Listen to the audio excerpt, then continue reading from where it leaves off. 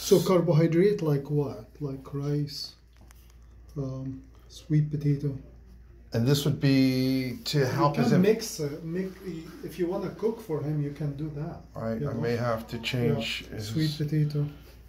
High, we said high carb, high vegetable. So vegetable, you just put anything. It's like really... So kidney failure, pancreatitis... I will write them down Okay. for you. So high vegetable, low fat, low protein. So if you're gonna, let's say you're gonna mix like 1 cup of food, all right? How much proportion you're gonna do? So it make it easy for you to figure out. So imagine like you have 5 pieces.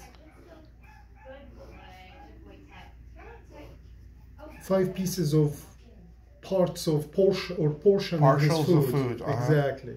So 1 portion is the protein. Okay. 2 portion is going to be the rice, The rice. the veggie. The veggie. Sorry, 2 portion is the rice, and 2 portion is the vegetable. Vegetable. Yeah. So this way, if you mix it that proportion, this is really good food for kind of because I don't have even a prescription food to cover all of these 3 issues. The pancreas, we have food for pancreatitis, but it's not good for the kidney and liver. I have a food for the kidney and liver together, but it's not good for the pancreatitis. So because one of them is very high in fat, one of them is very low in fat. So there is nothing in the middle. If you do that mix, you're actually catching up with all the 3 the issues with the same food you're feeding. So that I would tell you, do this cheaper, and also is going to help all of these problems basically together. All right. So this is going to be protein, and this is the vegetable. And this is like rice or sweet potato. I'll do a little research on that once, Exactly. you know. But these are okay. This is okay. good. So I understand the way you explained the kidney failure.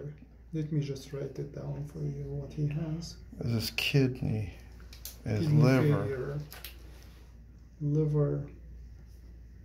Like I can't tell you like failure, but liver inflammation. Liver inflammation. And liver not working well, not working. Pancreatitis. Good. Possible liver tumor. Possible liver tumor. Yeah, and the only way we can diagnose that by ultrasound. Oh. Yeah. Another so test. You have to call me if you're willing to go that route. You have to call me, and I have to schedule him for ultrasound. That's the only way we can diagnose liver tumors. And, is there a treatment for a liver tumor? It's gonna be removal if we can remove it. Like liver 5 pieces. Liver is 5 loops. You know, if the pet has cancer in 1 loop or 2 loops, we can remove them. If it's more than 2 loops, we can't. It's just it has to live with it. Right. Yeah. Pancreatitis. All right, and arthritis too. The arthritis, I give him glucosamine and is disc disease. I notice when I bathe him that I touch him in certain areas, he'll jump. That's because of the arthritis and the disc disease too. The arthritis. Besides giving him for pain. That's what I will do. I'm going to give you some pain medicine, some medicine for this antibiotic for his liver, and anti-inflammatory for the liver, and that's all what we can do actually. I understand. Yeah. I understand. All right. Well, it's good to know. This is I need to know. I'm honest with you. He's living toward the end of his life. He's on borrowed time right now. Exactly. He's lucky he's gone this far. I'll take good care of him, give him the best. I know you Just do. like that. You got him so far like this, you know. So just keep him comfortable, Safe. and when we feel like his quality of life is not good, then just bring him, and we have to put him. I get it. All right, God Thank bless you so much. Thank you. Thank you Thanks. so much. Thank you. I appreciate it. Okay, where's Jake? Did he get his rabies shot?